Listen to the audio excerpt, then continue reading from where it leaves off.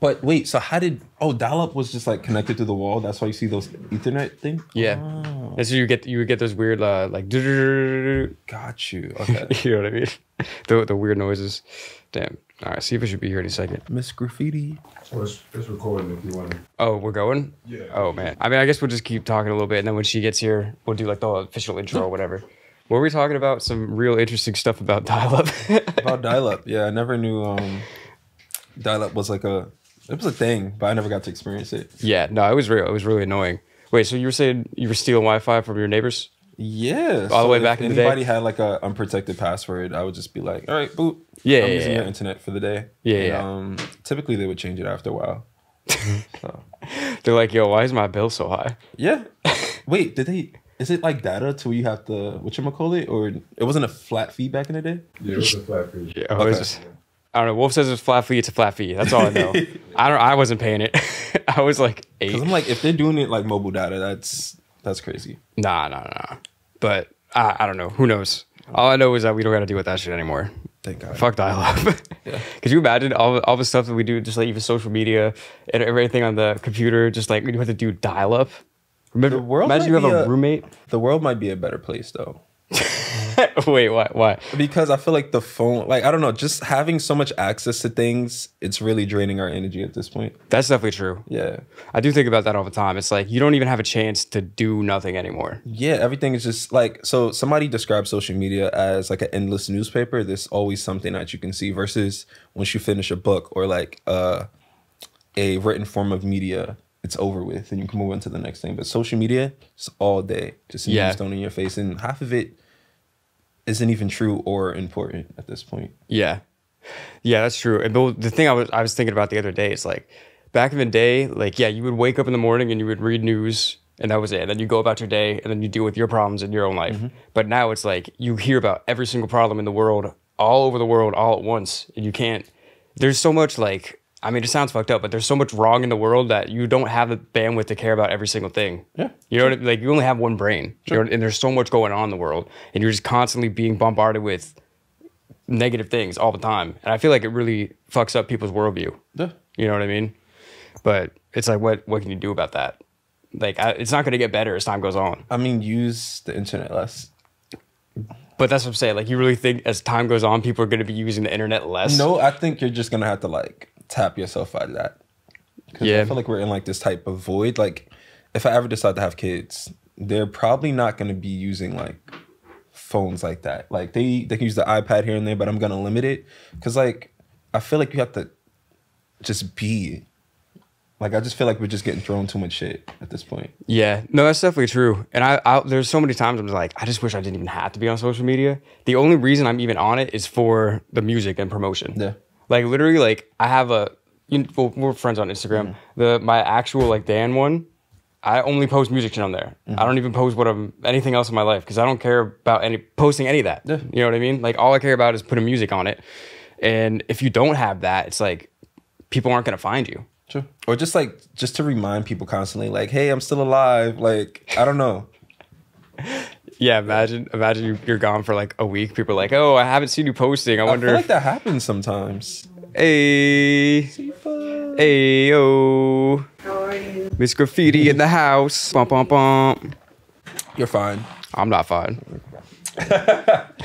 Where you been at? I've been frozen, stuck in traffic 3 years going. I would say to you that I'm not fine. Yeah, there it is. You guys are just leaving your coats here? I hung mine up right there. Yeah, I leave my coat on the floor because I'm gross. The germs make you stronger. Like it's worse when you sit down on the train. Like, oh my gosh, the amount of. Get home from the train, I clean my coat out. What? And my pants too. Oh my gosh. Everything down. I'm not like that. I wish I was. I date this germaphobe. I thought I was bad. That's so funny. My sister, I remember my sister was like, I was staying at her place one time and I sat on her bed. She was like, are you really sitting on my bed in street clothes? Oh my, I can't do that. And I was like, I didn't even think about it though. I'm just living my life, going through. Yeah. And got under my covers with street clothes on. Oh my God, I was horrified. Ooh. I was trying to be nice, but like I'm not doing that no more. No. I had to like immediately wash my sheets after. All right. Yeah, I imagine that would not be good. Sifa, you can That's absolutely hilarious. And welcome to the pod. All right. Because it's like, what do you think actually happens to the subway seat during the course of the day? That's what's funny. Like, you know what I'm saying? Because that's what, you know what I'm saying? That's what's making you like, Pee, oh my poop, God. all the bodily fluids. All right, let's do it. Pull your mic closer towards you. Towards me? Yep. Okay. Just give me a quick 1 to 5 countdown. Okay. 5, 4, 3, 2, 1.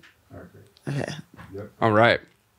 So let's do it. What's up, everybody? Welcome back to the Music Maniacs podcast with Sight After Dark. We're Sight After Dark. I'm Dan Berg. I'm Sifa Graffiti. And we're today joined by a very special guest. This is one of the first people that we became friends with in the music scene in New York City. Yep. We're going to be talking about who knows what. We're going to be talking about basically being an artist in New York, trying to make a name for yourself, just how we got to this point, how we became musicians, and all that great stuff. What's his name? And his name is Wanya.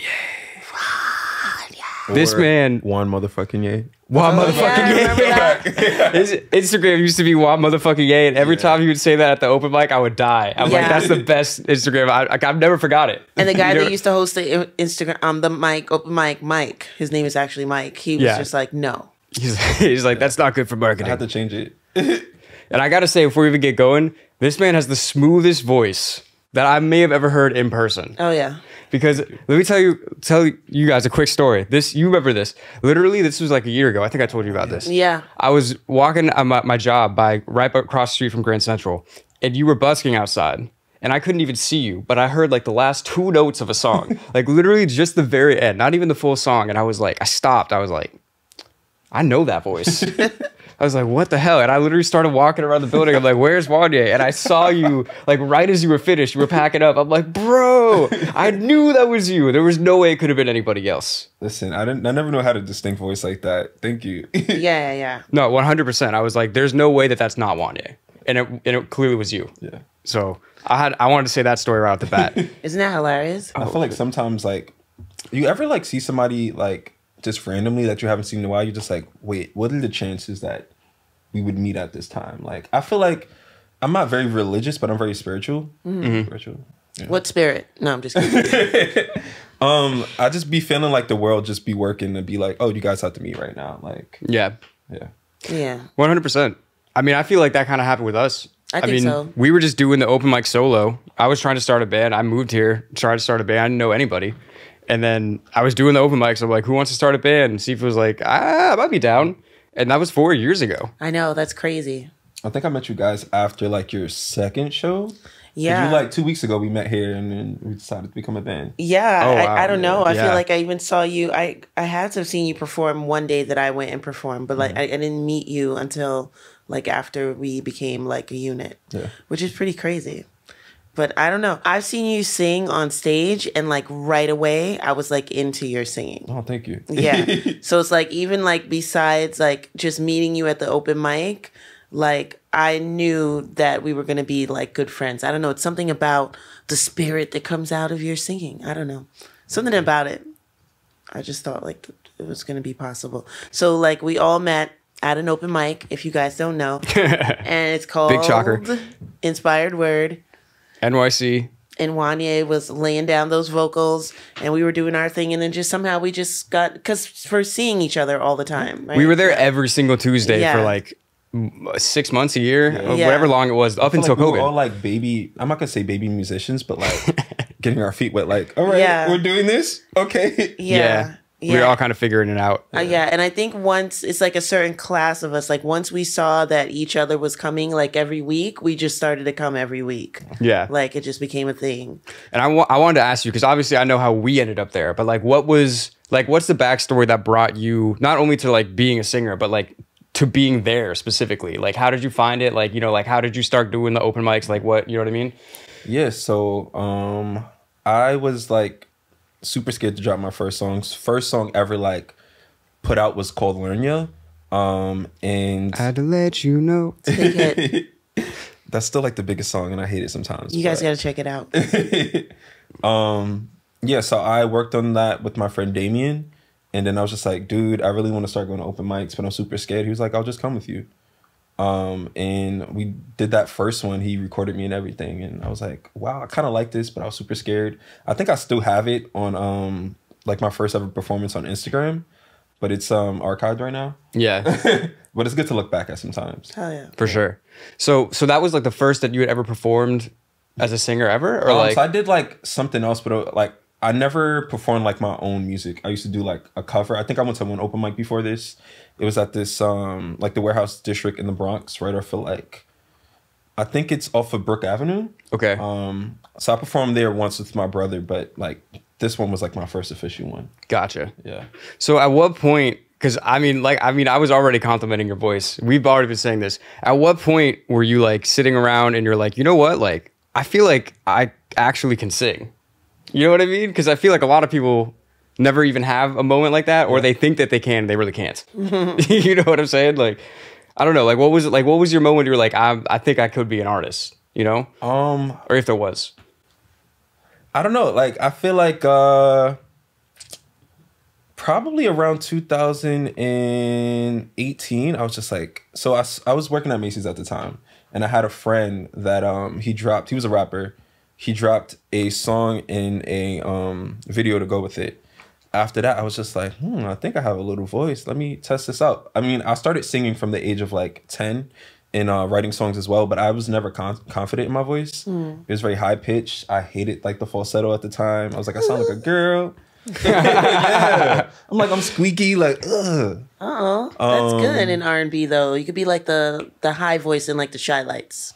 Yeah, but like, you know, like when you're younger, you're like, I want to be a man. No, yeah, that's true. Well, yeah, so he dropped his music and everything. I was just like, I might be able to do this. And then I started getting in the studio. I was like, oh shit, I sound good. Because that was like my first time ever, like just being in the studio, recording my voice. And I kept listening to it back and back. I was like, oh, I think I could do this. And then as time went on, I just started like getting better at it. Yeah. So yeah. Yeah. So when did you guys have that experience? You first. You as a singer, you first. A guitarist, and a rapper. Singing, I just knew I like had to sing. Like at first I used to write poetry, and then I was dating like my boyfriend who became like my husband at the time, and I was like, he was like, you should start rapping, and I was like, that's just ridiculous. And then he was like, no, you should do it. So then I started like rapping with him. We had like a little group together, and then I wanted to start singing the hooks. And then after that stage, I was like, well, I want to play guitar. And I was like, and I actually want to sing. So it just kind of gradually went. And my dad was a singer, so I knew I wasn't tone deaf. And like in my school, they test you for the choir. So like everybody has to join the choir. So they test your voice when you're like in like grade school. So I knew that I wasn't tone deaf and I could sing. And I was just like, why not? Like, so. That's interesting. Yeah. I have a funny story about school choir, and then I'll answer the question. So I didn't really get into music till I was like in middle school. Okay. In elementary school, everyone did chorus. Yeah. And I was so not into music at the time that I elected out of chorus. And it was only me and one other person in the entire class were like, I don't want to do that shit. You want me to sing? No. And we literally just like, everyone would be at chorus and we'd be in the back playing Oregon Trail. You remember Oregon Trail, the old computer game where you gotta like go out west and then you die of dysentery? Okay. That's basically, but yeah, so like I didn't care about music at all. But then, well, the full story, you ever heard of the Doors, the band The Doors? Yeah. So I got into them after just like seeing them into a movie, and then I started listening to other music, and then I started listening to like AC/DC, and like the riffs are so easy that I was like, I feel like I could do that. Like, I feel like I could really do that. And my dad just happened to have like an old guitar that was like 10 years old, just sitting in like the back room somewhere. And I just picked it up. And then like, I started getting into it. And then next thing I knew, couldn't think about anything else. Wow. You know what I mean? Like I had been obsessed with things before that. I was obsessed with cars when I was like 10 years old. Mm-hmm. I was like, oh, the Chrysler 300, it's so cool looking, oh, the this and that. And then I was obsessed with video games. But as soon as I picked up a guitar, I just didn't care about anything else. Wow. Like pretty much to this day. So there wasn't like a specific moment, but it was like, it's been years and I'm still doing this. I clearly love it. Yeah. I'm just always so amazed when, like, I don't know, when people are just able to pick up an instrument and just go at it. I'm like, where did you get that talent from? Like, because I don't know, like, so with singing, I'm like, we speak every day. You just turn that into a melody. Same thing with rap. First it's like a guitar. You're just like, let me fucking play this. Like, I don't understand how you guys do that. I don't know. It's amazing. Yeah, they put me in front of piano when I was little. It's like I don't know, they wanted me to do something. I needed a skill set, but I hated the piano. Like, I just started dancing around the room, and like the teacher was like, don't bring her back. He's like, put her in dance. So I felt like I couldn't do an instrument, but then it's like something about, I don't know, something about the challenge of it. Like, I was like, I know I can do that. Like, I don't know, something about it. I don't know. It's like weird. But I don't know, you'll probably end up wanting to play an instrument a couple of years down the line. You did, right? Yeah. Didn't you buy it during COVID? I did. Well, that got warped in the rain when I moved. Oh, so no. I'm gonna say it. I'm gonna smash it for a music video. I'm gonna go for be someone. So be someone that's that Rocky vibe. Okay. Yeah. Smash it. That's what's up. But yeah, I just bought an Epiphone. It was like $200. Yeah. So and then I'm gonna learn how to play a couple songs, and we'll see where I go from there. Hell yeah. That's what it's all about. Yeah, I think so. I think it's good to have like an instrument skill. Like, it just, I don't know. Like, if you're a singer, like, or if you do anything musically, I just feel like it's good to have like another one. But maybe I'm just too scatterbrained. I don't know. But I feel like just being a guitarist, like, you need something else to offset your desire to play that, or else that becomes like a job. You know what I'm saying? Like, you see how like you play guitar, but you also produce music. Like, you know what I'm saying? And you sing and you want to play guitar. Yeah, it's like a layer. You need like you need something to offset it, or else your main thing doesn't become as fun. I don't know. For some reason, I feel I'm going through that right now. Yeah. That's why I got a guitar. Yeah. You're like, I need something else to round it out. I used to produce. I used to produce a while ago, but I was just like, the beats aren't fitting me. I need something just more, or something more stripped back, because all I really knew how to do is produce trap beats. Versus like, if you have a guitar, you could just do mad harmonies over that. It adds a lot to your layers. Yeah. That's absolutely true. That's why I guess it's so funny. Like, because especially with guitar, there's so many different facets of it. The thing that made me pick it up was because I thought it would be so easy. Because like, listen, you know the song "Highway to Hell" by AC/DC? Yeah. It's literally like do do do.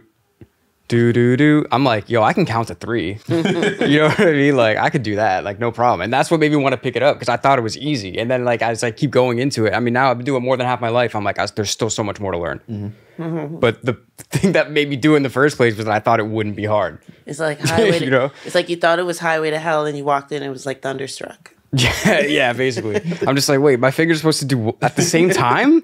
Well, how is that possible? I'm like, yeah, no, it takes a while. It takes a while. What makes it beautiful, though. The fact that you always feel like a student in it. Yeah. You'll never get bored. That's true. Oh, shit, I could do this now. I hope so. If I ever met somebody that was just like, yeah, I mastered guitar, I don't need to learn anything else, I'd be like, what are you talking about?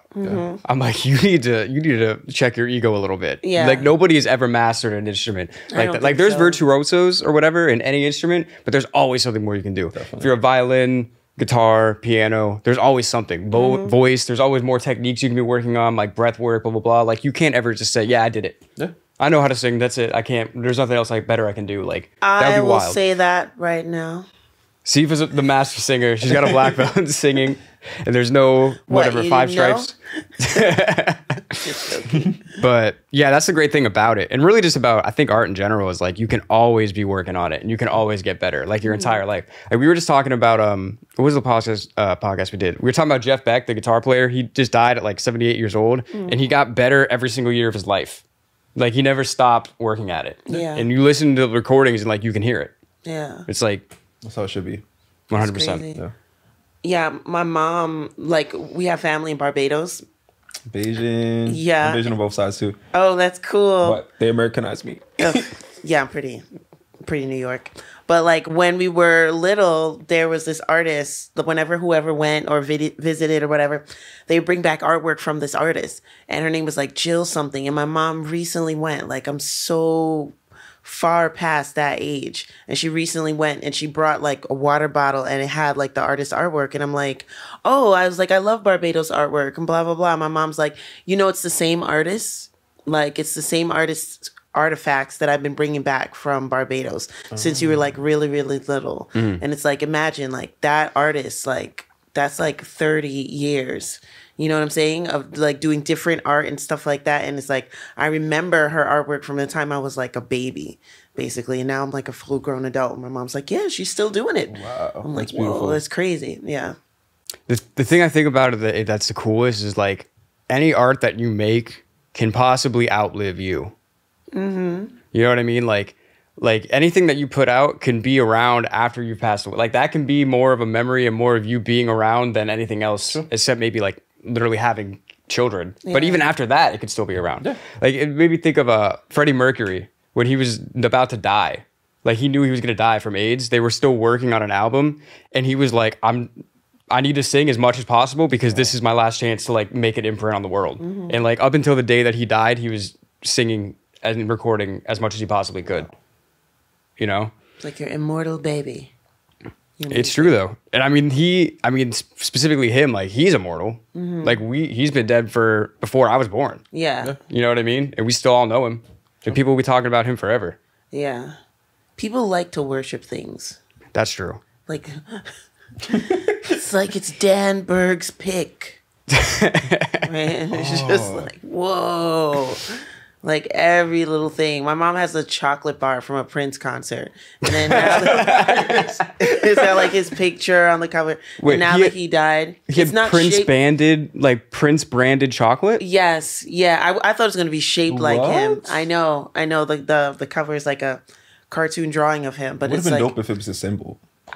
Yeah. that would have been dope, right? But yeah, and now that he died, you know, like she's not going to open that chocolate at all. Wow. Yeah. Like, so now he's like immortalized and stuff. It's like the weirdest thing. I'm just like, that's so You gotta strange. check eBay to see how much that's going for. That chocolate is probably disgusting. I mean, you gotta eat it. No. It's just a. I don't think anyone's eating at this that. point. Yeah, exactly. I was like, I think you should open it and shellac it. Like, oh my goodness. But yeah, people love to like immortalize things. So yeah, it's weird how you'll put an imprint down like your music and then it'll live on for years and years and years. If you had a track that you wanted to live on for years and years and years, which one would it be?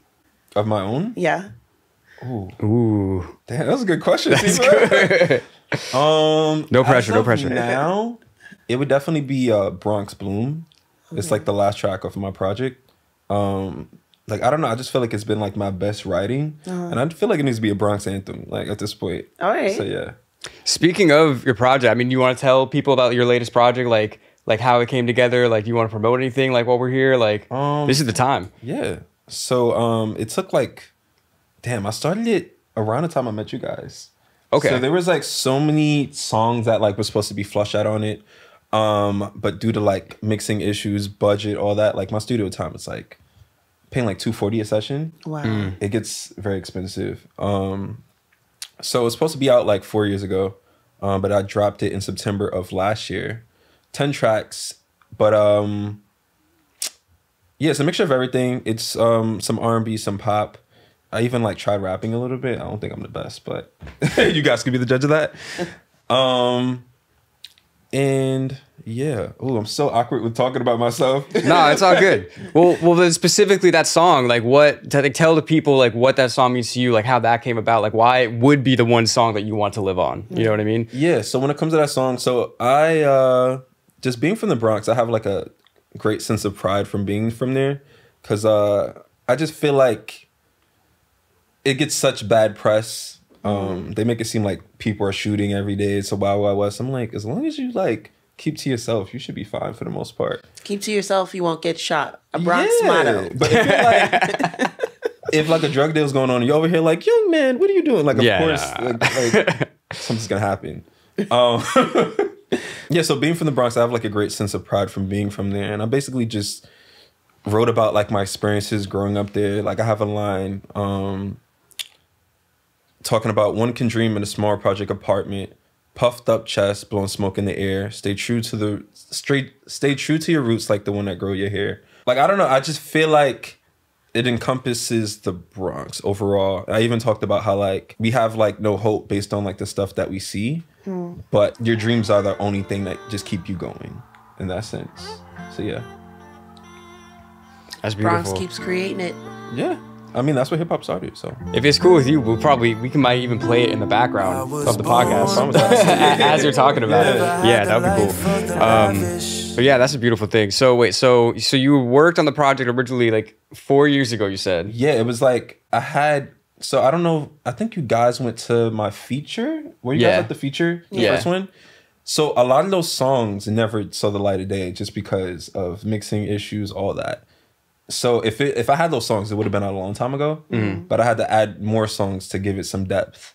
And then the pandemic hit, and then I didn't have the money to fund it. I also I feel like I didn't have any ideas at that point. Like I feel like just being stuck in a house for 3 months, you're just like, shit, I'm sad, I'm depressed, like I have nothing to write about. So yeah, that was a weird time. It was. Yeah, you need to live life in order to like grab some inspiration from it. Speaking of living life, the first thing that the first live music that I saw after COVID was you at that backyard like house party thing. Oh, fire. That was so fun. You remember that? Yeah. I remember you just like hit me up randomly like, yo, like I'm going to be in Bushwick, like come to this house. I'm like, and I was kind of like nervous. I was like, I'm going to be around like people again. Just because. I mean, but you were like working the whole pandemic. Yeah, but no one was there. There was no people around. I was going into empty buildings. Yeah. I was on the subway. There was no one else in the fucking subway. It was weird. That's super creepy. Dude, I went to Times Square. It looked like I Am Legend. There was nobody there. Like I literally went places just to see how weird it was. I probably would have loved it though. Very much. Those were beautiful times as far as I'm concerned. Yeah. I had a great time. I'm sorry if that, of course, like it was unfortunate, but like having nobody around in the city was like great. Yeah. It was interesting at the time, but it's like I feel like I talked about this on one of the podcasts before. It's like after seeing that, and then now like I'll go back to the same places and it's totally packed, and I just feel like I've seen behind the curtain. Yeah, you know what I mean. I'm just like this whole society reality. It's a very thin line. Yeah. And like now everywhere I go in the city, I'm just like, yeah, this is nice, but this can all go away. Yeah. Yeah. Well, what's crazy is that like, when I was younger, like an area like this, like let's say like on a Sunday, it would never be like this packed. On a Saturday, of course it would be. But sometimes like you would never have to walk in the street just to get somewhere.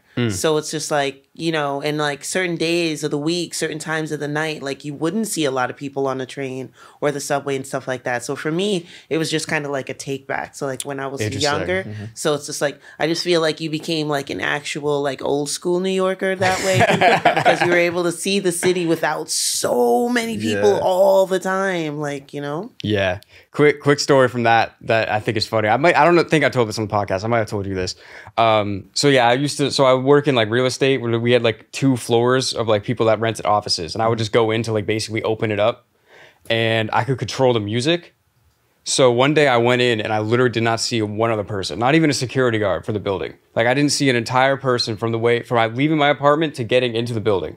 That's wild. And it's not like that in my neighborhood. It was weird. Like it was very strange. And I get in there and I can control the music. So I played every single Led Zeppelin album from front to back. It literally, I started right when I got there. I went through, I don't remember, it's like 10 albums. By the time that it was over, it was like time to leave. Like the timing was like perfect. And I'm like, all right, well, this was an all right day, I guess. And then have my own little party. Yeah. Your workday warriors, Led Zeppelin. It's kind of what it was. That's insane. But yeah, like I can remember like my mom worked in the trade center like when I was little. So I can remember like going on a Friday to like meet her at work, and it would be like late and like nobody would be in the building, like, or it'd be like totally empty down in a financial district, like stuff like that. So like, yeah, it was like a flashback. So it's like, that's cool that you experienced that. Like, that's the real New York, empty. No. People don't live here. I just like the fact that I didn't come into the city for like 4 or 5 months. It was so beautiful just to like be in my neighborhood and just not to hop on a train. Yeah. I hate trains sometimes. It's too much. Yeah, sometimes it's really annoying. Yeah. I know people that refuse, like my boyfriend bikes everywhere because he refuses to go on the subway. He's like, I can get to any point in Manhattan now from Columbus Circle in 15 minutes. Anywhere. Uptown, downtown, it becomes wherever a skill it is. at this point. Yeah, because he knows all the little like things. He's his own train. Yeah. Yeah, for real. That's so funny. Even you talk about like not going to the city, because it's like even like that terminology is like that's kind of like a New York thing. Because like to me, like I came here from Florida, like I like Tampa area. It's not like it wasn't a city, but it's not this. Yeah. So to me, everywhere in New York is the city. Like the Bronx is the city. Yeah. Brooklyn's the city.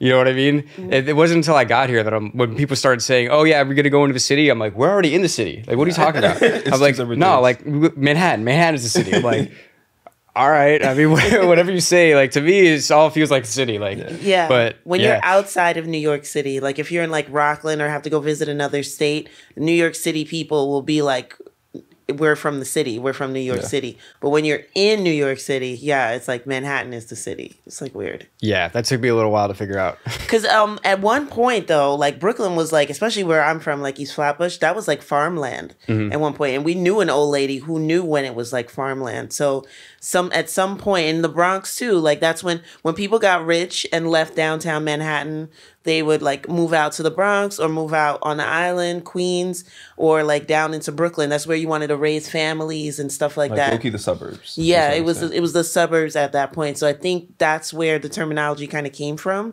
going into the city. But now it's just like, I don't know why we all say it's still like. Yeah, that is wild. I mean, when you think of like the history of the city, like I think the reason that it's called the Bronx is because most of the land was owned by like one family that was their last name was Bronx. So people would be like, "Oh, we're gonna go up to the Bronx," like their place. Yeah, you know what I mean? Yeah, and and then the name just stays. Colonization. It's been like that forever, bro. Both my grandparents are from the Bronx. Oh, you know what I mean? What section? Grand Concourse. Okay, I live in that section now. Yeah. I'm from East though, like Soundview section. Okay, gotcha. But it's just weird thinking about it. It's like they were born in like the 30s. Wow. And it's shit. Like they still talk like they rode the same trains that I ride. Wow. You know what I mean? Come visit us. When's the last time you've been to the Bronx? Probably like a year ago. Okay. But we need to play more up there. We haven't played any shows in the Bronx. Yeah. So To be down. honest, there's really not much places to play. I feel. I want there to be more places. I just don't want that to come with gentrification. Because, like you get like this hot new club or hot new bar and then like... money starts coming in. Yeah. Then you're displacing all these people and stuff. So hopefully we can get some like more venues and stuff. Yeah. It'd be fire. Yeah, I mean, with the outer boroughs, it's like going deep in the outer boroughs is like a task. Yeah. You have to, that's why like Williamsburg is so popping because it's just like right across the bridge. But like going like deep into East Flatbush or deep into like Flatbush Marine Park, it's like they probably do have things going on there, but it's like to constantly go there. It's just like less convenient. Yeah, because it's like a two-fare zone. Where it's like you have to take a bus and a train or a train and a cab or, you can't just like get there like Manhattan is. So I think that's why like a lot of people just don't go out to the outer boroughs. Because I know even being in East Flatbush, if there was an open mic in Sheepshead Bay every week, I wouldn't have You're like, no way. I could not get down there. Like, yeah. I feel like that about Co-op City. Like I can get to Soho faster than Co-op City. I'm not doing all that. So when we were talking right before the pod, like you were saying, like you're trying to get like kind of shows together, like things, like artist funded shows and stuff. Is that something that you try to do specifically like in the Bronx, like to kind of do that and kind of develop that a little more, or do you not even get that far thinking about it yet? I'm just like thinking about it. Like I had like I was telling you, I had like a bad experience with that company before. Which will remain nameless for the podcast. I had a bad experience with that company to where like they told me to come at 7, and then all my people came at 7 and all that. I didn't perform till like 11:45, and they didn't like let me know that I was gonna perform that late. And while I was there, they were still like giving me the runaround. So I want to start doing artist funded shows to where we get paid, we fund it, even if it's like each artist gets $50. At least we feel like we're benefiting from the fruit of our labor. And I feel like it's more enjoyable that way. You don't have to deal with like the whole numbers thing. Because people just want to hear live music, and if they fuck with you, they're gonna come and see you again. So yeah. Like that house show. Yeah, it was so amazing just because it was unpaid. People were just drinking, enjoying themselves, and it was so raw. Yeah. And I want to make music venues more like that now. So we'll see. Yeah. I mean, it's all about just putting on the best show for the people that come. Because it's just like, for anybody to leave their house and take their time to come see you, it's like, that's a big deal, I feel like. And it's like, they should feel that they didn't waste their time doing that. Exactly. So it's like, and this is a mindset for me. Like, I was playing in bands for years, like in Florida before, and I didn't even think about it like that. I was just like, yeah, we're going to go do this. We're going to go play well. We're going to go play great. I didn't even think about really the crowd so much. You know what I mean? But then as I get older, I start thinking, I'm like, the show isn't for us. Like, the show is for them. You know what I mean? And I feel like with that attitude, if you just give as much to the crowd, to the whoever's come out to see you as possible, then people are going to keep coming to see you, and it's going to grow. You know what I mean? And people anything taking out the time in their day to come see you. Yeah. Just to travel sometimes an hour there, hour back. Yeah. And then like your performance is going to be a minimum of 30 to 45 minutes. Yeah. They wasted not wasted, but they spent like 2.5 hours like coming to see you and just being present. So yeah, definitely feel that. Yeah, no, it's definitely true. But it's like, even we think about like the open mic, it's like sometimes you could spend an hour or so to get somewhere to play 8 minutes. Yeah. There was times in Florida where we would, I mean, it's crazy thinking about this now. I would never want to do this now. We would drive 4 hours from where we lived to a different city. Holy shit. To go play for 30 minutes and then drive 4 hours back and get home as the sun's coming up. Wow. That's dedication. Yeah. I respect it. Me too. I mean, it is what it is. I didn't feel like I had a choice at the time. I was like, this is what I want to do. Yeah. You know what I mean? I did that shit on a broken foot too. It? Oh, man.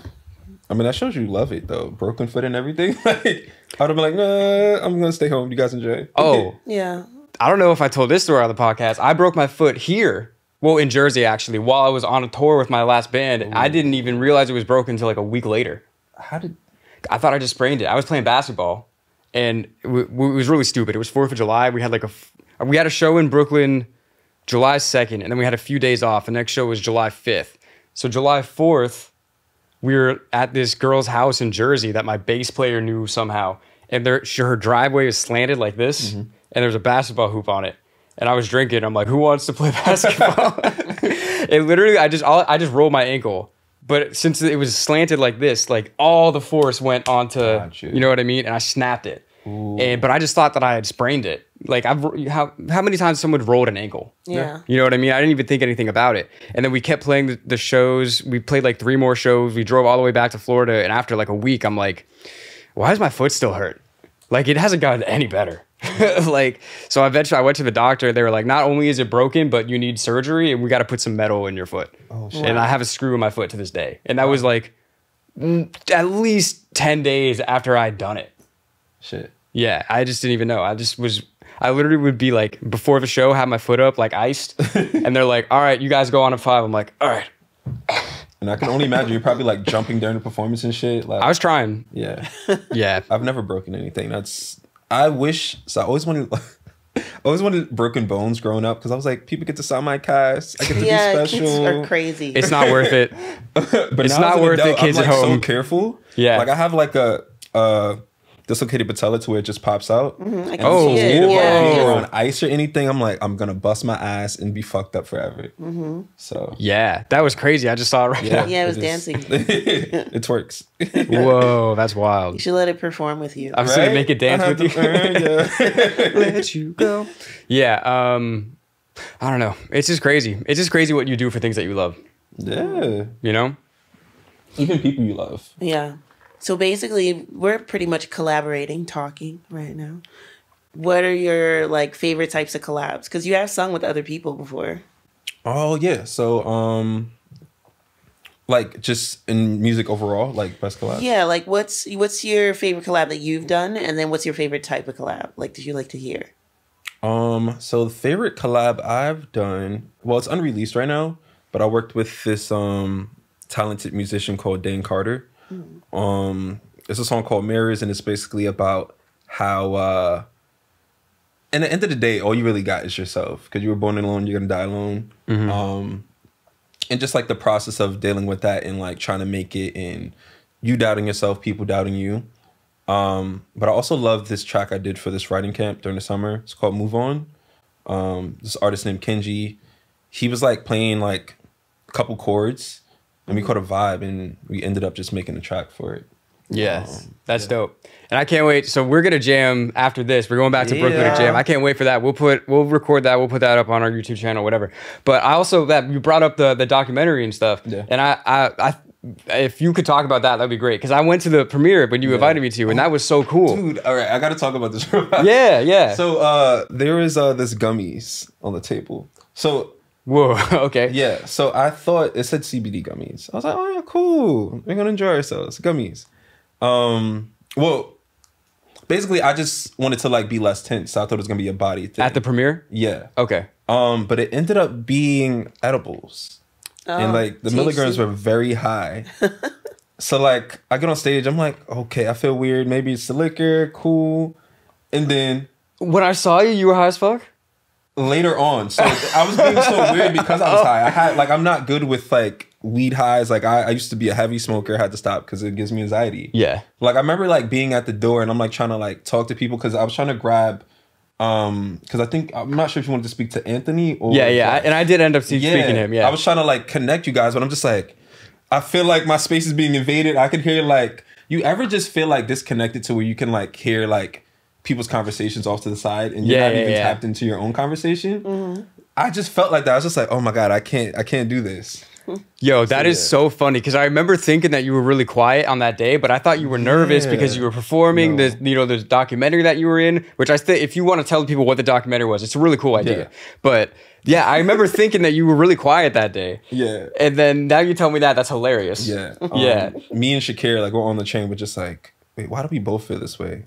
Then he mentioned that, and I was just like, "Ah, okay." Like I'm over here, like trying to eat my pizza, and I'm like, "Oh my God!" Like I don't like this feeling.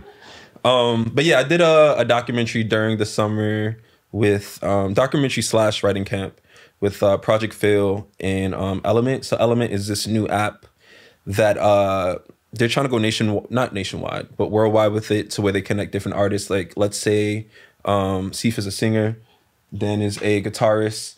I like the work that you did. Like you're able to like post 25-second clips of your work, and you could be like, "Oh, I like that riff you did. Let's collab." So they basically wanted to like show what can possibly be done if you like just throw 20 artists in a room. And we were there for 3 days. I was only able to attend 2 because I had to work. And we ended up coming out with like a 10-track project. And I shot a live with Kenji. We did Move On, and it was like super fun. So yeah, that's dope. And like I said, we were at the premiere, and I had no idea what to expect because you DM'd me like 2 days before. Random. So like, because people were like, "Oh, I can attend," then I can't attend, but like it worked out. Yeah, for showing up. Yeah, no, dude, that's what I'm saying. It was because I had no idea what to expect because he DM'd me like 2 days before. It's like, "Yo, like you want to come to the premiere of this documentary that I'm in?" Worked like not too far. I was like, it should be easy commute. Yeah, and it was. Yeah. So I was just like, yeah, fuck it, I'll come after work. But I had no idea what it was because I didn't know. We didn't really talk too much about that before. I was just like, okay, Wanya invited me, I'll come see. And it was really cool. Yeah, I've never been. It was at Soho House. It's like, oh, this looks bougie. Okay. Yeah. I'm like, the video I'm a little dust ball from the Bronx. This shit look fire. Hell yeah. Yeah. Yeah, it looked like a nice venue from what I could see. I didn't go. Sorry. I feel like you're always busy. I have work at weird times. That's why it's like Friday evening, like really late, or like it's just weird times. It's like it's not 9 to 5. It's when people want to go chill and hang out. Like that's the work hours that I have.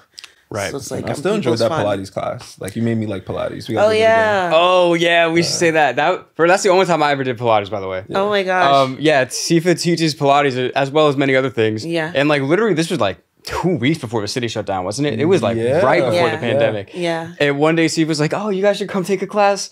We were like, "All right, shit." And we showed up, and it, like I feel like everybody else canceled, or there was like one other person, right? Yeah, there was one. Yeah, it was like really late on a Friday night. And yeah, that's the area people like to go drink and stuff like that. So, yeah. And then these guys are in my Pilates class on the Reformer. That was super fun. That was fun teaching you guys. Yeah, excellent teacher. Thanks. Yeah, that was a good time. It felt like it was a private lesson. No. Do you want one? Yeah. I'll do it. Yeah. Send me whatever you want me to put it on. Okay. Yeah, 100%. I almost forgot about that. That was it feels like so long ago. I know. Yeah. I feel like time is definitely a concept. I mean, time is a concept, but yeah. I was talking to my friends. I was just like, yo, time is really just flying out of nowhere. Like, I feel like you have, like, somebody just controlling, like, the world clock So they're just like, let's speed this shit up. Yeah. Let's go back a little bit. Like, yeah. We got to ask kids how they feel. Because, like, we're getting older. So it's like time's getting shorter. Yeah. Right. Because, like, you think about, like, 10 years ago, you were kind of, like, the same person. But, like, when you were, like, 15, when you think about 10 years ago, that's, like, a whole different stage of life. You were, like, 5. Like, you know what I mean? So that's why with kids, like, time is just, like, that was so long ago, because it's like 5, 6, 7 years ago, you were like learning how to read, or, you know what I'm saying, going to the potty or something like that, you know, compared to like how you are at 15. But like from 15 to 25 or like 18 to 28, you're just like, okay, you're kind of like the same. You were kind of doing the same things, you know? So it's a little different. So I don't know. I would ask a little kid if time is speeding up. But I personally feel like it is speeding up. Yeah.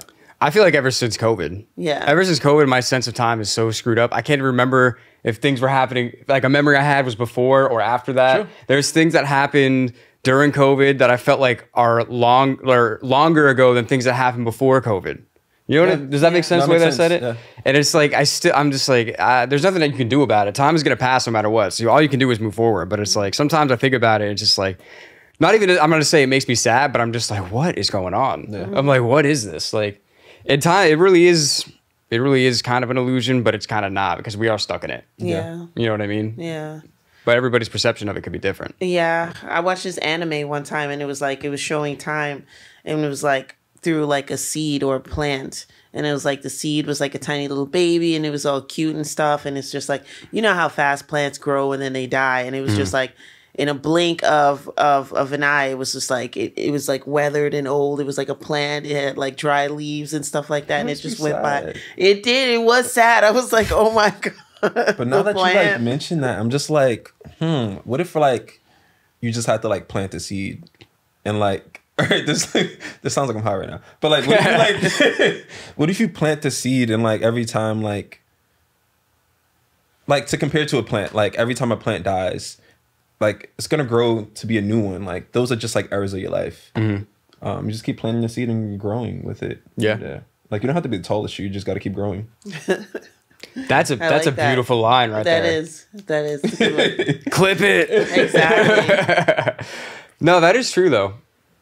And it's like, even like on a larger sense, like you could think about that as like people, not just your life, different stages of your life, but like your family and like your ancestors and shit, because everything that you have is kind of built off that too. You know what I mean? And then even just like talk about like animals in the wild, like they die, they decompose, and then that turns into the soil that the plants grow in. So it's like everything really is connected. Yeah. Like when I was younger, people used to say like, oh, you know, like I guess it sounds like some hippie shit. Like, oh, like everything is all connected, like we're all one, like blah, blah. I didn't really used to believe that when I was younger. But as I get older, I kind of really do believe that. You know what I mean?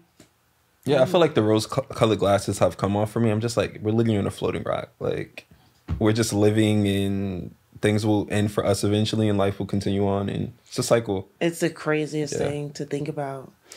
I mean, sorry, go for it. No, I was just like thinking, like I think about my mom's grandfather that she knew really well, and she was like, he was born in 1898, and she would tell stories about him and all this stuff like that, and he died when she was like a teenager.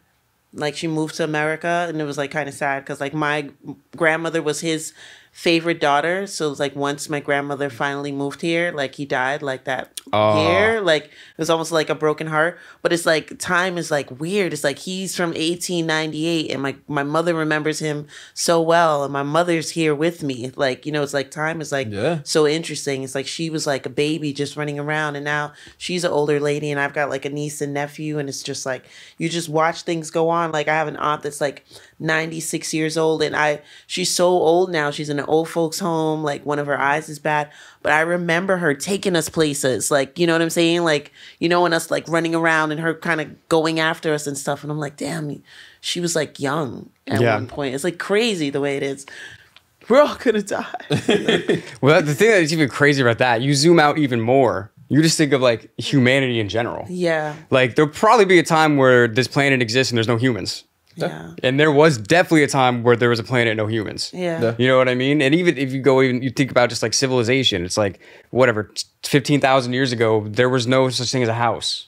True. Yeah. You know what I mean? And literally up until a couple hundred years ago, like the biggest problem that you would have in your life is that in the middle of the night, someone could come in and like burn your whole town down Yeah. and like steal you and like destroy everything that you've ever known. like that's pretty recent. Like most of human history is that. Yeah, that's good. That's exactly. That's why I'm just like, I'm still in awe that like my great grandfather was born in 1898 and there's people alive on this planet that remember him. Yeah. Because like that's like the gold rush. Like, you know what I'm saying? That's like just after slavery. That's like colonization. That's like really recent when you like think about it. It's just like the craziest thing. Yeah, like 120 years ago. Yeah, That's it's crazy. like it's not that long ago when you think about it. Snow White is like the first animated movie, and that's like almost 100 years old now. Like, What? yeah, because Is it's like that early? 1939, and it's just like when I was little, it seemed like a long time ago, but it was still because I was of course born in the 20th century, so it was the 1900s. Right. So it was just like right back then. But now it's like I'm older, and I'm like, damn, in like 10. 15, in like 17 years, that's going to be 100 years ago that Snow White was made. That's like insane. Yeah. Yeah. What really got me recently was so Miguel's Sure Thing, like I guess it's like having a resurgence on like streaming and everything. That was like did they say 12 or 17 years ago? I'm just like, shit. Like I'm comparing that to my age. I'm like, wow, I'm getting up there. Yeah. What did that for me was when Man on the Moon by Kid Cudi hit 10 years. I was like, that's like the album that made me want to like be a musician. And I'm just like, that was 10 years ago? We grew up on that shit. Yeah. And I'm just like, I can't believe it. Yeah. But Crazy. it is what it is. Yeah. Wait for no one. Oh, man. So what are we going to jam to? Guys, we're so excited to jam later on today. Wanya's going to sing. He's going to also dance a jig. No, With his knee. I get sturdy. I wonder what, like, speaking of time, like, I wonder what this little get together will spawn musically. Wait, down the road. I would also like to say I'm so proud of you guys. I remember talking to Dan about like podcasting. I was just like, oh, I don't do that. They're gonna cancel me. And now you guys got like a whole podcast. Like, I love to see the growth from the YouTube to just like your music, all that. Like, I'm so proud of you guys. Keep it going. Yeah. Thank you. It's like we're. I feel like a little like I feel like a little proud father. Like, they're doing it. They're doing it. We're all from like the same class. It's just like really interesting. Double XL. Freshman class, Right? But dude, that's how I felt too when I went and saw you at that movie, the documentary, and it was so legit. And then you went and sang, and your voice sounds so good, bro. Oh, thank you. And it's like, I know, like, you've gotten better since I met you. Oh yeah, definitely. Yeah. The busking, when you on the streets and like people have to tip you, you're gonna learn.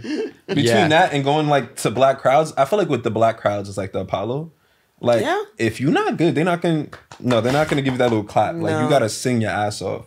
So I feel like I'm like slowly earning my stripes. Like, even with my my brother has like a residency at the Big C in Harlem, like every other Wednesday. So I typically go there, sing like 2 songs, and like I feel like I'm earning my stripes through that because it's an older crowd, so like they're super serious. Oh yeah, right. They're not gonna give you anything. Yeah. Yeah. That's all I got.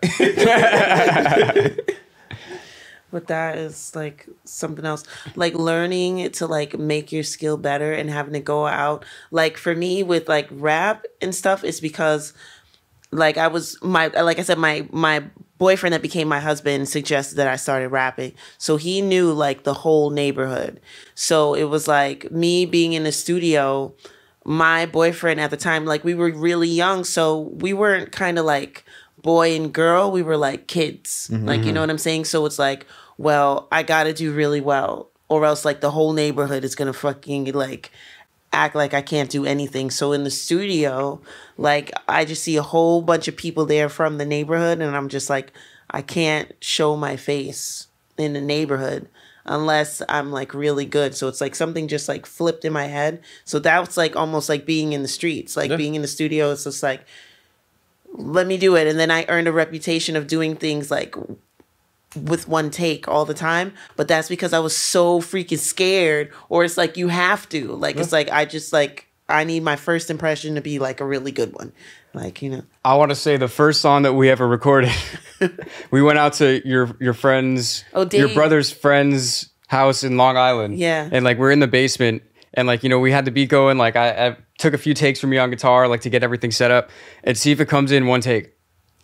And I literally was like, do you do this all the time? Do you ever be saying that? I was like, this is what you do? You just do one take? Because that was it. Like, and I couldn't believe it. You were just like, yeah, I think that's it. And then Dave was like, yeah, I think that's it. And I was like, how the fuck does that happen? Childhood, Yeah. Your from childhood just being, really like, shaped scared. you. Like, yeah. Because it's just like, you'll get made fun of. And it's just like, I would rather not. Yeah. Because it's the types of personalities, the types of jokes. Like, you know what I mean? When you're dealing with, we call it stoop boys in East Flatbush. So it's exactly what it sounds like, you know? So it's just like, I don't want to hear that for the rest of my life. They used to make people cry. You know, there used to be guys in the neighborhood who I thought were like hot and like, I was like, oh my God, I would love for that to be my boyfriend. And then you hear about somebody made him cry last night and made him like run home. And it's just like... You're like, I don't want him anymore. He's a loser. You're like, damn. It's so sad. Like, so, you know, yeah, you got to earn your stripes that way. Like, just getting out and doing it. Yeah. Like, you know. I feel like that's something that just not even in art, just in anything in general. Like, as you get older, like whatever you're trying to get into, you realize that, and this has been said so many times, but like failure is just a step. It's not a roadblock. It's not something stopping you. It's just something that's going to eventually get you to where you're trying to go. And if you are afraid to fail, then you'll never do anything. Yeah. And that's really like the biggest reason that I moved here, because I had my sister, she was like, you can come crash on my couch if you want. I didn't, whatever. I was like, all right. And I was thinking about it. I'm like, do I want to do that? And I'm like, I don't know how it's going to go. I didn't know anybody here, but I do know that if I didn't do it, then I would be thinking about it for the rest of my life. So it's like, I didn't really think it was a choice. Like I might fail, but at least I could say that I tried. Yeah. Yeah, I'm at that same point. I don't want to look back on life and be like, oh shit, like I never did this. Like even with the like whole me like dyeing my beard or like getting the lip piercing, I was just like, I always wanted to do this. Like you don't want to be like 50, 60, like, oh shit, like I haven't lived my life. I haven't done this. Like you just gotta just go for it. Yeah. Especially if you have the funds for different things. Yeah. Like and I don't want to get too like depressing about it, but it's like you don't even know how long nobody knows how long their life is gonna be.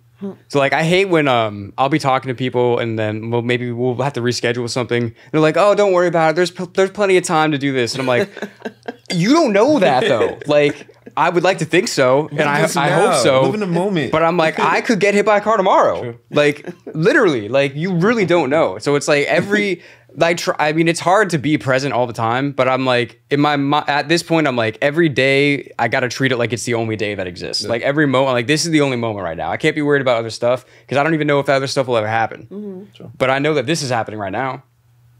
True. And that's with everything. True. Yeah, I saw a post recently, well, like right before, so somebody posted something right before New Year's hit. They was just like 365 days, 365 chances. It's like, that's pretty dope. So like make every day count, basically. It's true. Yeah. I mean, when you wake up in the morning, it is a chance to do new shit every day. Unless you let the past catch up with you. Yeah. That's the thing. Because that's also really easy to do. Yeah. I have those talks with my therapist. She's just like, because I have like bad anxiety sometimes. It's not like crippling like it used to be. What was I gonna say? Oh shit! I just lost my thought. You too anxious? You lost your train of thought? Right? I'm just like, I'm overthinking it. He was just like, anxiety only comes from you living in the present, or not living in the present, living in the past or the future.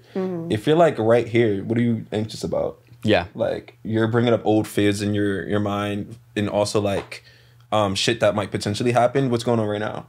Nothing, right? So what's the problem? It's like, you changed that. You changed the way I view everything. Yeah, it's even true. I even heard Bill Burr say some shit like that once. He was like, what's the point of like worrying about things in the future? Like if it happens, it happens. But if not, like deal with it then. Like why we got to worry about it now? Just enjoy this. Yeah. It's really true. It's funny how our minds work. Like it's literally like our minds attack itself sometimes. Yeah. I feel. I wonder like, is that like a survival mechanism from like back in the day? Definitely. Like we were talking about like before like civilization and shit. Like if you're like a hunter-gatherer, you're just like, oh, well, when I went here before, there was a fucking tiger there. So if you're like, I have to go there to get this food, in the back of your head, you're like, well, what if there's a fucking tiger there? Exactly. You know what I mean? I could die right now trying to get this food for me and my family. Yeah.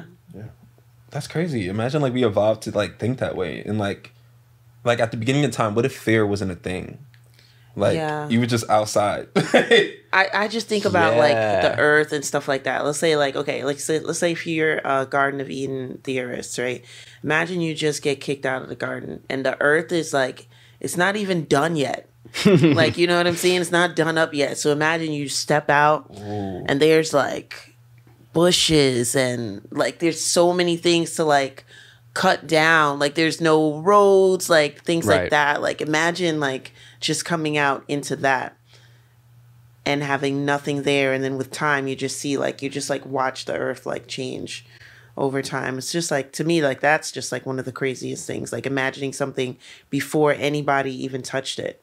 Like let's say like music or art or whatever, like imagine that before people even got into knowing song structure, like what music was before, when it was just like open or it was just like sound and stuff like that. That's like crazy to think of. Yeah, it definitely started with drums. I think we've talked about this before. It had, the first instrument had to be a drum. Makes sense. Yeah. You know, because it's all you have to do is tap. So that makes sense. yeah, 100%. And then we have a drum inside too. Yeah. Cuckoo. That's good.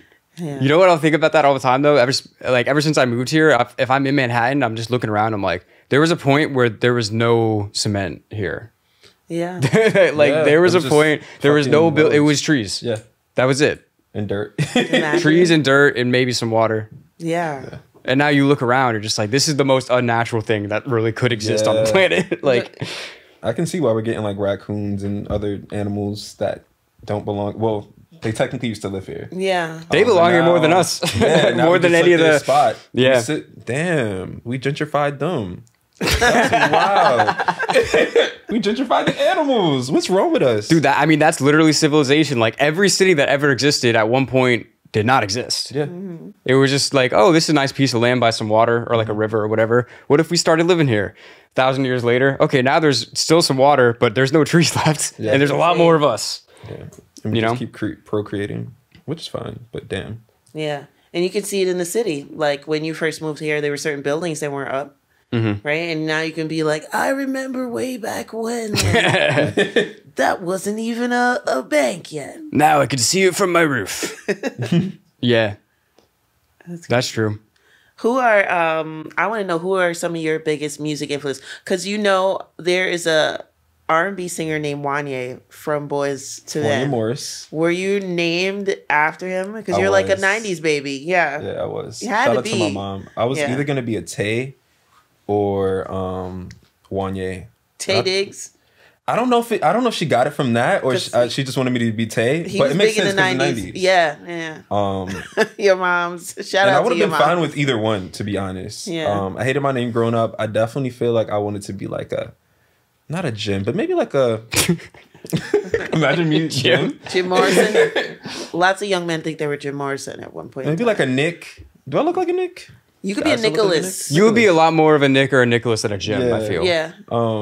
I definitely want to have a simple name because it just makes things easier. Like going into school, I was Wayna, Wana, Wayne. Yeah. Like if you read it out, I can understand Wanya.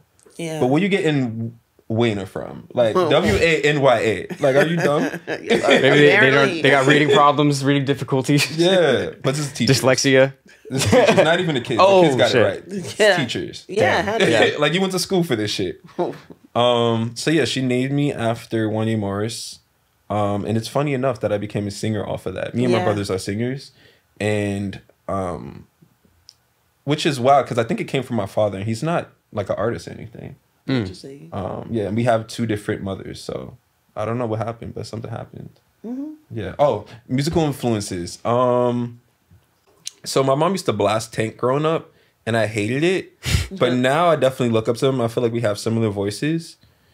Usher, of course. Oh yeah. Like, I started getting more in Imogen Heap, especially after the whole Jason Derulo sample. Oh, okay. Like so on the track, "What You Say," Like he got it from there. I didn't realize that till years later. Oh, I didn't know that till now. Yeah. Jason Derulo. Every fucking song. Jason Derulo. Yeah, I'm like spread out across like all different genres. Like even like growing up listening to like Boys Like Girls or Panic at the Disco, like just literally everything. And I'm starting to get more into like newer artists like Daniel Caesar, Chloe and Halle. Who else? UK. I'm in love with like UK musicians now, like Jack James, Mahalia, literally everywhere. Yeah, I feel like I pull from old generations and new generations. I want to start getting more into like the 70s and 80s music though. Oh yeah, because I don't really listen to classics. We can help you with that. Yeah, listen. For sure. Because I feel like that's when like soul existed. Like they didn't have auto tunes in the 80s. Like you had to like you had to know how to sing. Otherwise, Yeah, there was no faking it. Yeah. No, not at all. I think you would love like, I don't know. I like a lot of old 80s R&B. Maybe like Alexander O'Neill, like Ready for the World. I think you would like artists like that. People used to have the Jerry curl in their hair. Okay. I tried that once. That kind of Jerry curl R&B. I've always wondered about the Jerry curl, but people say it makes your hair grow really fast. So it's like weird. But to me, it's just too much. It's probably maybe like less breakage. Yeah, especially like when you have like 4C hair. Yeah, it makes sense. Yeah, but that's like, it's just too greasy. Yeah, it's like having a whole bunch of like oil in your hair, like if you're a greaser, and or having too much hairspray. It's just too much. It's too flammable. I'm scared. Don't be buying any open flames. Exactly. Like I tried that once it wasn't Jerry curls, but like the S curl foamer. Yeah. Oh my God, it fucked up my hair so bad. Like you think it's hard like combing out like 4C hair to begin with. Like when you add that shit, it just makes it bad. Like no, I can't. You need some waves. Yes, natural waves. Waves for days. Yeah, waves for days. What else are we talking about? I can't wait to play some music. Like, I'm just really excited for that. Same. Yeah, and you guys are going to get in on that as well later on in another video, but you're still going to get in on it. I remember last time I went to go see you guys jam. This was right before your show, and then it ended up getting canceled because of the pandemic. Yeah. I remember having no voice. I'm just like, yeah, you guys go. Wait, when did that happen? I don't even remember. Wait, so long ago. I'm bringing up. This was at a venue, or we? You guys were at like a studio space in Brooklyn, right off of the Outline. The Well. We were at the Well. Mm-hmm. Yeah. Oh wow! I completely forgot about that. Yeah. Gonna rock it. Did you came through to like get a ticket or something, right? Yeah, I think. Yeah. That's so funny. That's crazy. And then I remember we had a show at the Well, and you came. Oh yeah, I just came right after work. I was just like, I'm in the area. Why not? Yeah. And I remember Wanya blowing my mind because it's like, you know how you never really know how you seem to other people? Wanya said that he thought I was from Brooklyn. Really? And that same week, somebody told me that I had a Florida accent. So I was like, what the fuck do I seem like? I don't hear it. Yeah. No, literally that same week I was at work. And like I was with I had a meeting. And at the end of the meeting, this lady was like, so I've been trying to place your accent. Like, where are you from? I was like, me? Florida? She was like, oh, that makes sense. And then literally that weekend, you were like, you're not from Brooklyn? And I was like, what the fuck do I seem like? You know what I mean? Like, I feel like people be lying. Like, oh, so, what's your sign? Scorpio. Oh, it makes so much sense. Like, you curl your eye like that. Like, what do you? Yeah. Like, do you hear the Florida accent? I can hear a non-New York accent. Okay. Yeah. That's fair. It just makes me laugh. It in Florida, I'm just like, No. Now we're guessing. Yeah. I don't know. The whole thing just makes me laugh, but it's just funny. And then lately, like, people think I'm Spanish. People think I'm Italian. I can see it. Like, literally everything but what Definitely. my actual ethnicity is. The New York Puerto Rican. Yeah, definitely here in New York, you can definitely see that because a lot of people that are actually from New York that are probably like Spanish, Italian, that have like a rock look to them, they don't sound too New Yorky unless like, they're really doing like family stuff or hanging out with like, but if they're like out in the city where it's really Cosmo and stuff, you're meeting different people, they don't sound really neighborhoody. You know what I'm saying? Yeah. So I could see why. But when I met you, I feel like you looked a little bit different. So I knew you weren't from New York. but something about you has changed since I met you. Did you get a haircut? I try to work out more. I don't know. But I'll tell you a quick story about like why that came up. Like I literally, this was like a month ago. I told you about this. I was waiting for the subway and like a dude, like homeless dude, like kind of came up to me on the side. It kind of freaked me out. And he was just like, "Hey man, you speak good English?" I'm like, I was like, because I don't know. I'm not trying to give away any information. This is exactly what it said. I was like, maybe. And he was like, come on, bro. He was like, don't play me like that, bro. Look, I know you're Spanish and shit. Oh, wow. I'm dead. But I just need $1. I need some lunch or whatever. And like, that was the opener? That was what he said to me. That was literally exactly what he said to me. And I laughed so hard, I gave him $1. I'm like, that laughter was worth $1. I know you're Spanish and shit. Like, what? Yeah, I was like, at least I got him $1. I literally was like, that's news to me. Yeah. But no, he got the $1 out of it, but it made me laugh. And I don't know. You know what makes you kind of New Yorky too is like your grandparents are from New York. Yeah. You know what I'm saying? So and my dad. Like, and your dad is, you know what I'm saying? So you're going to act like them. You know what I'm saying? And that's why I feel like you're kind of New York-ish. If you say so. I've never tried to, obviously the band is from Brooklyn. I've never tried to say that I'm from New York and shit. Like, yeah. I've always, 727 Clearwater, Florida. Yeah, but I feel like we probably click or get along because you have people, like, it's like, I don't know, sense of humor is kind of similar or the same. Like, it's a good place for you to move because you have grandparents from here. Like, I don't know. I always felt comfortable here. I always felt whenever I visited here, because I had visited here so many times before I moved here, I was like, this feels right. Yeah. Just like walking around at a place like some people do. Yeah, I guess. yeah. Yeah. But I also feel like if I were to see you in Florida, you wouldn't look out of place. Like, you know what I mean? You would, like, if you were with your friends and stuff like that, like, I feel like you would be, like, the same.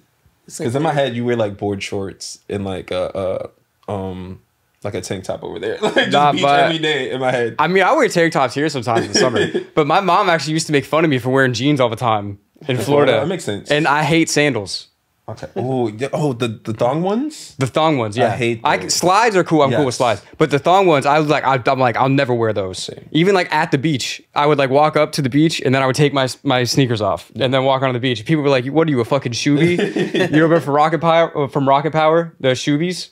You know what I'm talking about? I remember Rocket Power, I just don't remember shoebie. It was like the word they use for like tourists that wear shoes on the beach. But I'm like, I was born and raised here, so you can say whatever the fuck you want. But that's funny though. I don't know. Yeah. I don't feel like I have an accent. I don't think so. No. I feel like certain words, or like if I get mad or something. Can you say the word all? All. That's the only time I've ever noticed you having kind of an accent. Oh. Or not even you, well, you definitely, but other people too that I know from New York, they're like, all. Well, yeah. You know, Coffee that's like the only time that I ever hear it from like a lot of people that I know from the city. I'm just like, oh, okay, that's how I know that you are from New York. Mm-hmm. You know what I mean? Because it sounds kind of like my grandparents from the Bronx with that super strong, that coffee. That's how they talk. Like, you know what I mean? So like, I'm just used to that shit. But I don't know. The whole thing is funny. Even like the idea of an accent is funny. Yes. I always bug out at that. Like, how did like English accents become American accents? How did Caribbean accents get formed too? True. Like, you know what I mean? And how did the New York accent get formed? Because it doesn't sound like where you come from originally. Let's say like blacks, there was a big migration from down south to New York, right? For jobs and stuff like that. Jews came from wherever countries, Poland, wherever, here to New York. Italians, Irish people, all the people that kind of like quintessentially made like New York, you know what I'm saying? Italian, Irish, Jews, blacks. And how did the New York accent get formed? Because Italian itself doesn't sound like, you know what I'm saying? That is really interesting. Hebrew, Yiddish doesn't sound like, you know, a New York accent. You know, what are you guys doing over there? Like, you know what I mean? Like, it doesn't sound like it. Yeah. And I've heard Gaelic and I know it doesn't sound like anything. You know, it's kind of like a it's kind of like that. You know? Yeah. So I'm just wondering how did that happen? Is it the air? Is it what is it? Like, I think it might be from being around other people. I was gonna say, if you guys know, you got to tell us because you're the research for us right now. Yeah. Like, what are you pointing at? I'm looking right at the people, right? This is for the audience, okay? But no, this has been a great time. Thank you so much for coming by. Thank you, I mean, guys. it's been great. I can't wait to jam later. Like, we're gonna put it out on YouTube. I don't know when it'll be out, but definitely be on the lookout for that. You have any closing words? Anything you want to promote? If you're in New York City, come see us at Parkside Lounge, March 7th at 7 p.m. It'll be our EP release show. So come out, come support. You have anything you want to leave off on? Look out for me performing live soon, hopefully, fingers crossed, and more music in music videos this year. There you Thank go. you guys for inviting me. This has been beautiful. I Yeah. was so nervous, and you guys made me feel comfortable. Oh. So, All why am I right. leaning in like as if I wasn't back here the whole time? You got to whisper softly into the mic. All right. So thanks again for watching, y'all. Thanks again for listening. We'll see you next time. Peace.